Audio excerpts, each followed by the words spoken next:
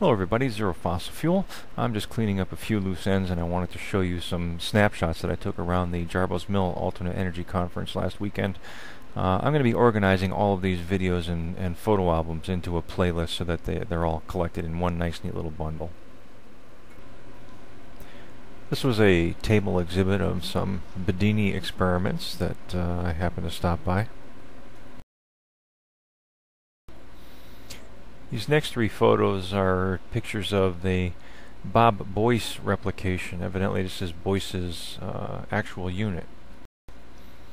According to Larry, Bob was actually supposed to be there that weekend and never showed. Larry was not too happy with Bob. And here are some of the toroidal transformers that go along with the 3-frequency cell modulator. Keith Turtle was showing us this on the tailgate of his pickup truck. Inside this clear plexiglass cylinder are what looks like Stanley Meyer's tubes that actually extend in and out of one another in a tunable fashion. Very cool. And these are a couple of other half-baked projects from Keith Turtle, what he calls Canis Major and Canis Minor. This is my own improvised tailgate display at the show. To the left I have the VS50M variable regulated power supply powering up the VSPB cell to the right.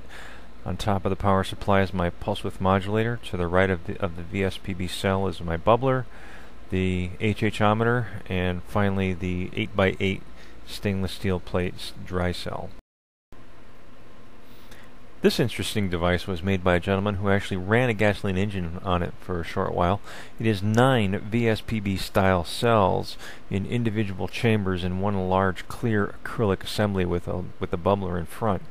The plates unfortunately do not have any are not sealed electrically along the edges, so there was quite a bit of leakage, and I have to believe this cell was not all that efficient. This is a shot of the metering devices that he was using to inject the HHO into his gasoline internal combustion engine. Here's a shot of Smart Scarecrow putting together his torch assembly with the dry cell that he created. Notice he's attaching a vinyl tube to the outlet at the bottom, or to the inlet. Notice that there's no hose clamps. This is just prior to when he sprayed electrolyte all over my car. This is underneath the hood of a Mercedes-Benz that was converted to run all on battery. The controller sits on top, and down below you can see the large electric motor that actually drives the drivetrain of the vehicle. Here's another shot of the entire vehicle. He claims he had about 50 to 60 mile cruising range with this setup. And here's a look inside the trunk of the bank of battery cells that he has. These are all lead acid type cells. Very heavy, not terribly cost effective.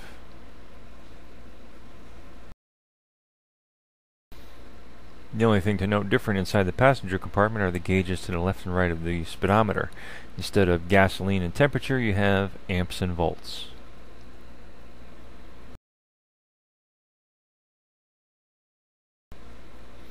Here's the electric riding mower that Larry Jarboe created for himself that he talks about in one of my earlier videos. Here's a riding mower that was converted to run with the Pantone Geet reactor. You'll notice the horizontal pipe down by the casing of the motor and the exhaust manifold up at the top. Here's a close-up of the reactor that shows the actual fuel inlet to the side of the engine where the carburetor once was. And the front of it, showing the fuel chamber where the gases are drawn through. This is a Honda owned by a young man who actually drove up from Orlando, Florida to meet yours truly. So I'm really honored by that. But you'll notice in the left-hand side of that photo, we're going to zoom in a little closer, he's actually got a reservoir of gasoline that he's drawing air through and bringing it into the intake stream as a vapor to enhance the fuel mileage of the car. He says he got some reasonable results with it, but this is not where he's actually headed with his experiment. This is the 1959 Cadillac that was given to Dustin, aka Smack, to install his Smack boosters on. Here's a picture of Dustin himself in front of the creation that he's made. He and his partner did this installation in a day, a couple of days prior to the event. Really nice work. It would be great to have some actual results to see what the mileage improvements are. And the gentleman actually allowed him to drill holes to put all this in. So I mean, that was a great sacrifice. This guy is on board with HHO.